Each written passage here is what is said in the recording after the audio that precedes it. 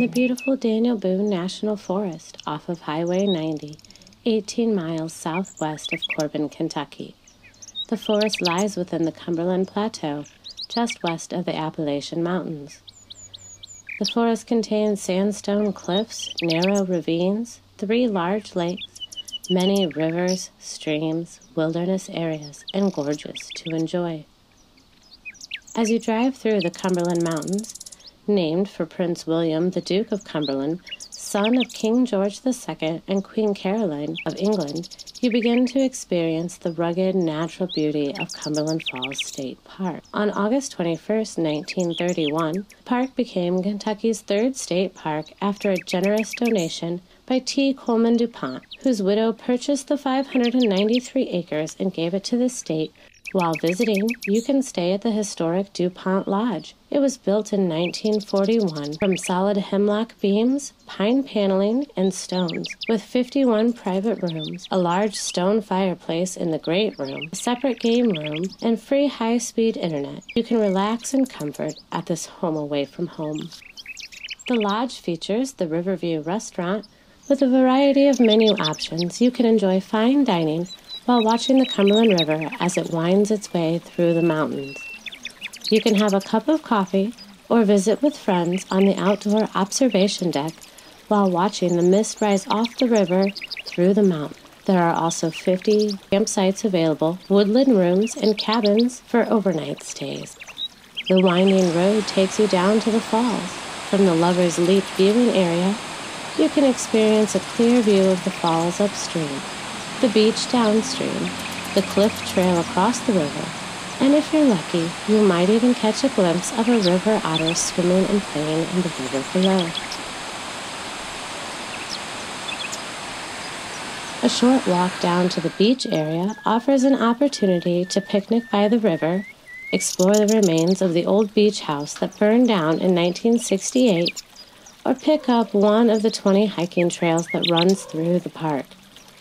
You can climb on the large rocks to get a better view of the river, mountains, and fall while absorbing nature at its finest. From the main viewing area, you can get up close to the massive falls that measure 125 feet across and 65 feet tall. During peak flood season, the falls can expand to 300 feet wide. The Cumberland Falls are often referred to as the Niagara of the South. On almost any sunny day, you can see a rainbow at the falls, and sometimes even a double rainbow. There is also a lower observation area that takes you below the falls to get a different perspective.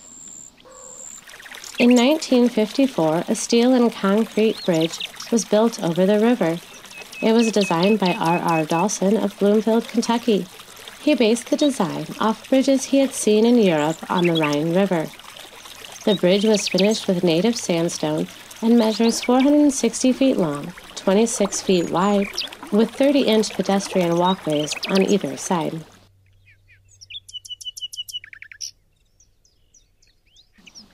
On the other side of the bridge, you can pick up Trail Number 9, voted best hiking trail in Kentucky. The black bear warning signs explain that there have been bear sightings in the area and what you should do if you should see one.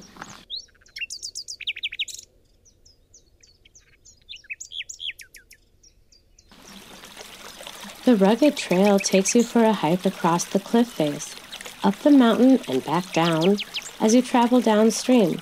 In the 1920s, this was near the location of the Cumberland Falls Hotel. It was just across the river from the Brunson Inn. Both of the inns burned down in the late 1940s. As you follow the trail, you can see the falls at various spots, as well as the observation area, gift shop, visitor center, the river and beach areas below.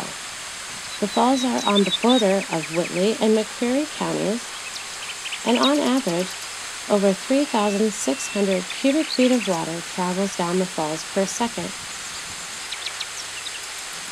The Cumberland River is 687 miles long. It is fed by many small streams that run through the Cumberland Plateau. The main tributaries all enter downstream from the falls, such as the Laurel, Rockcastle, and South Fork rivers in Kentucky, and many more in Tennessee. The river travels across the state lines into Tennessee before emptying into the Ohio River. Eagle Falls is located in McCreary County. Led from the Eagle Creek, it descends 44 feet before dropping into the Cumberland River. This waterfall is believed to have been a sacred area to the Shawnee Indians. Many Indian artifacts were found here and can be viewed in the Blair Building near the DuPont Lodge. When the water level is low, you can explore the shores on this side of the river and view large rocks that have been shaped by the constant flow of the river.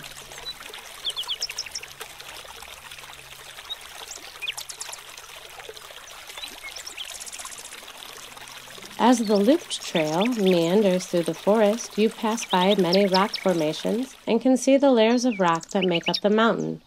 Sandstone, conglomerate, shale, siltstone, limestone, coal, and dolomite are some of the many formations you can see. There are trees growing out of the rocks, and in some places it seems as though the trees are holding up the large stones they have grown around.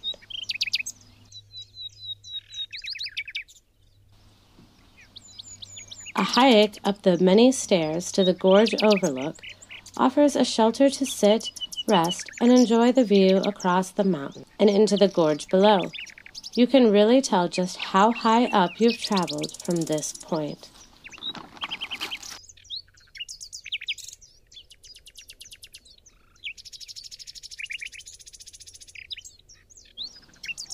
As you make your way back to the beginning of this trail, you can look out onto the river above the falls.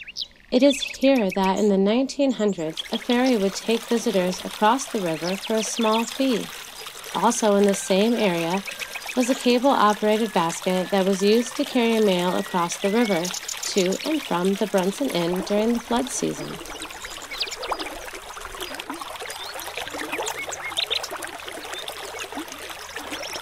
Archaeological studies show that human beings have lived in the Cumberland River area at least 10,000 years. There's one more reason Cumberland Falls is so popular, having over 700,000 visitors per year. It is believed to be the same reason that Indians settled here long ago, holding the falls as a sacred area. If you visit at night, by the light of a full moon, you may just be able to see the world-famous moonbow. You have to be patient and wait for the moon to rise over the mountainside and illuminate the gorge and into the base of the falls. It is then you can see a white beam of light reflecting from the mist at the base of the falls. In the fall and winter months, more colors are visible in the moonbow.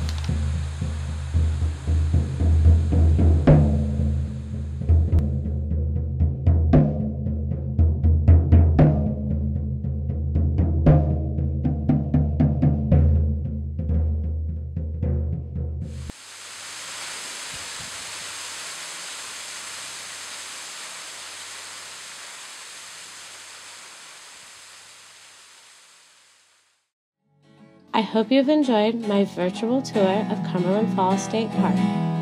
Come back and visit again soon.